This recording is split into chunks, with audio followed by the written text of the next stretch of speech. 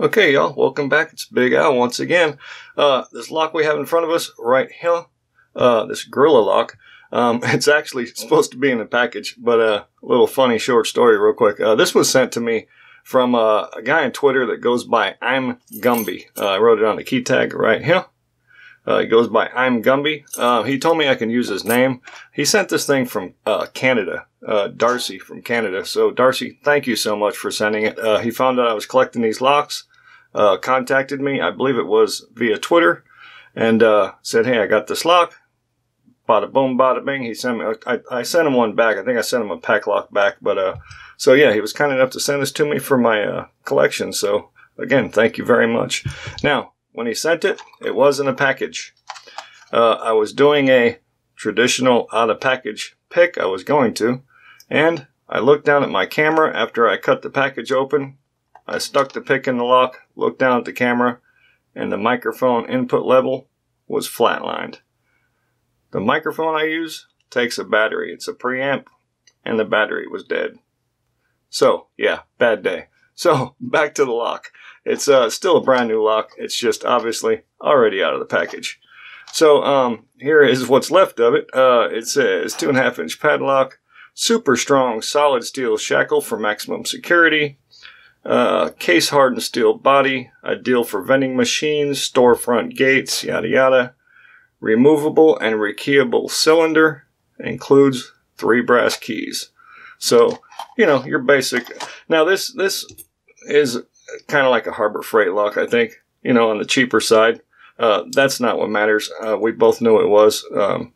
It's just for the collection. I didn't have one of these yet, and now I do, so I'm happy to have it. This isn't going to be used in some high security situation, so I'm not worried about that.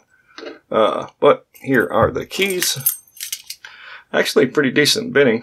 Look how bad that cut is. Okay, let's grab another one. Nice and clean. But yeah, nice bitting. Gotta give it that. Now this is 1, 2, 3, 4, 5 pin lock, I believe. 1, 2, 3, 4, 5, yeah. So, cool. It is double ball locking, and we do have the Phillips screw down here, so we can take the core out. You know, that shackle does say hardened right there, but, you know, we're going to have to test it. Let me grab my handy dandy file and get the rough side here. And I'm just going to go way down here, where it doesn't really matter, and give it a stroke. Oh, no. Okay, that's... Folks, that's chewing right in there. Yeah, that is not hardened. Okay, so yeah, it even says it right there on the shackle. See that? That is not hardened. The file just digs right into it. So, fail on that. Alright, so I'm looking at the fit and finish. I mean, it's not that awful. It's cleaned up pretty well. It's even got the beveled edges, and the hole down here is pretty clean, to be honest. So, not one of the worst, but seen much better. So let's try and pick into it and see what's under the hood in this thing. Make sure it's locked all the way back up. Let's grab us a tension tool. And I'll tell you what, that's a pretty wide open keyway. So you can see there. I'm just going to grab, let's just grab a Sparrows. Maybe that one right there might work. This is from the Sparrows Monstrum XXL set, if you're wondering. Let's grab us a tensioner over here. Should fit. Yes. Alright. Now, I did check, I did put a new battery in the microphone, and the camera battery is just fine, so hopefully we don't have another epic fail. Okay. Bada boom, bada bing, the magic words. I guess we'll just start in the back.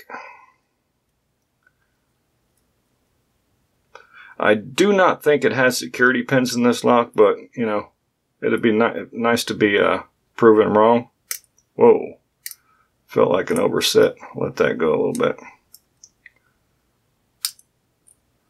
Alright. Yeah, I don't know. I don't anticipate security pins.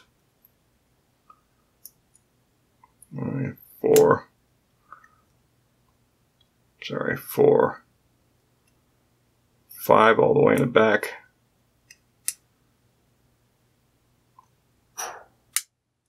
Okay, it felt good, I think. 5, 4, a little more on 3.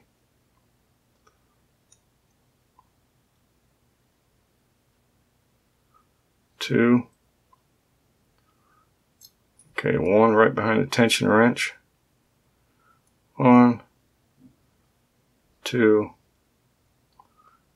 3, 4, 5. I might have overset that 5th one. 4, 3,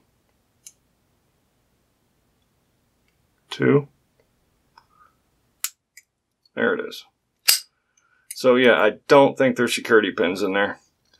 What I anticipate is some of them blob pins, to be honest, but that's alright. So let's dig into it again and see what's under the hood in this thing.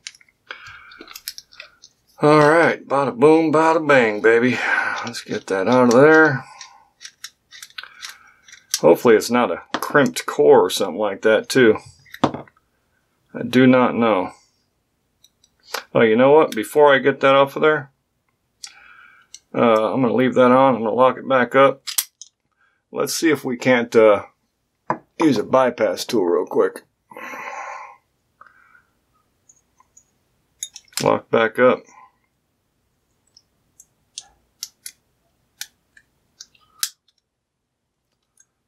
Well, it just wants to spin around.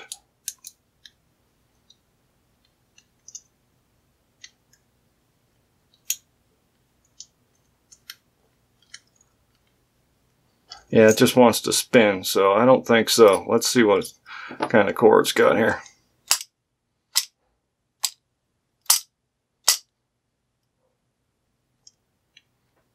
Come on, baby.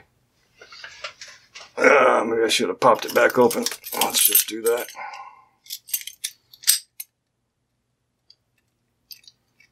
Alright. Yeah, it seems like it should have worked, but there's not a whole lot in there to grab a hold of. But maybe with a little finesse, because it is the right type. See, as long as you bring that tool down along that lobe right there, technically it should be able to open the lock. So yeah, maybe a little bit more time into that, it'd probably work. Let's get some of this junk out of the way. Let's move this and grab a pinning tray down here. Oh, okay, so what they did, this might be a problem. What they did is they used that 6th pin, 6th chamber, to hold this core into the Bible. So it goes down into a slot probably on this piece of the core. Let me grab my specs. We might be able to get it open anyways. Let me see something. Okay, yeah, there's a hole in there. Alright. So with any luck, I might be able to get... Oh, that's not going to fit. That might work. Okay, so if I can get... this is going to be hard. Let me grab a shim.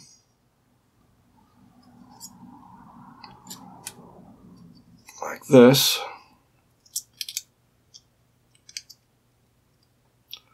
If I can get the shim started.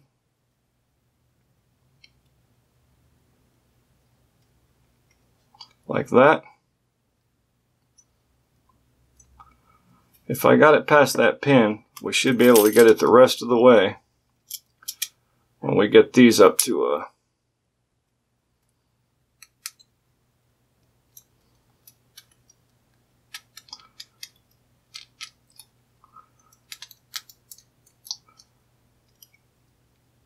I don't know if I got it all the way in there. Yes, I did. You see that?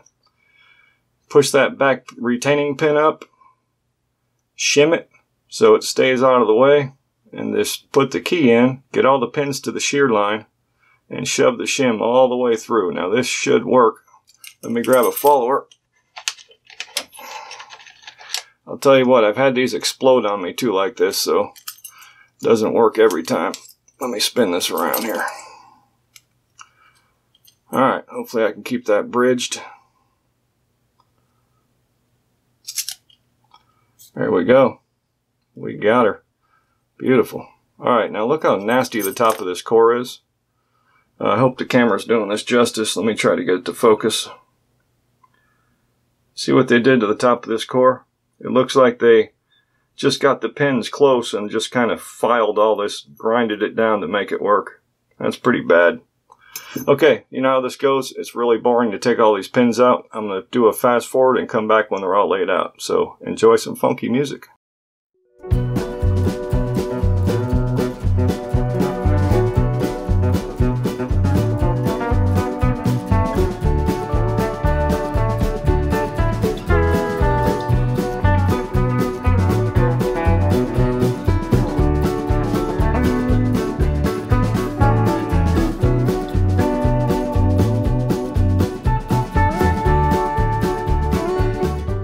Okay, so we got it apart, and I gotta be honest, I believe I got my specs on still. Let me look at this real close.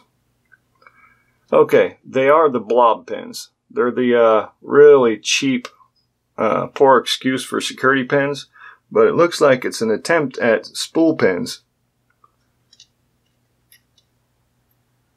All of them. They look like just really, really bad spool pins. I don't know if I can get too close on these without getting blurred out. The camera's going to show that. You see them driver pins? They're almost like spools. They're just almost like a, well, like a Harbor Freight spool, if you will. Just really cheap. So there it is. A little better than I expected in some ways. But you've seen the top of that core. And there's really just no excuse for that. It's just awful. So, anyways, I'm glad to have it in my collection because I didn't have one of these yet. The Gorilla Lock. I do not know who makes these. I even tried to look it up, and all I can find was Gorilla lug nuts for cars, car wheels. So I'm guessing it's probably the same maker that makes the Harbor Freight ones and all them other cheap ones, and they just put a different company name on it and call it a day. So, that's it. Thank you all so much for watching. If you're not subscribed yet, please do so. And as always, if you like this video, hit that button that looks like that right there. It's right below there. Okay? Thank you.